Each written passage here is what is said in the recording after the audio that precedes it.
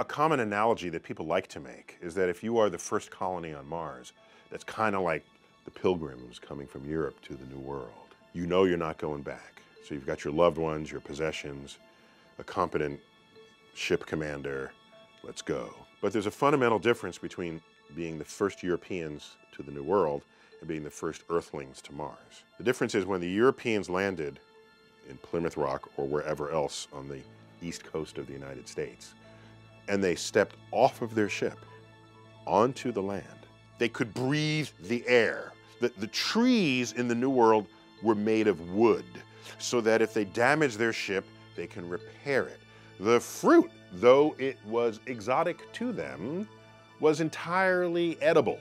And if it wasn't edible, they'd get sick and they learn not to eat it and try the different fruit. And by the way, many of them died.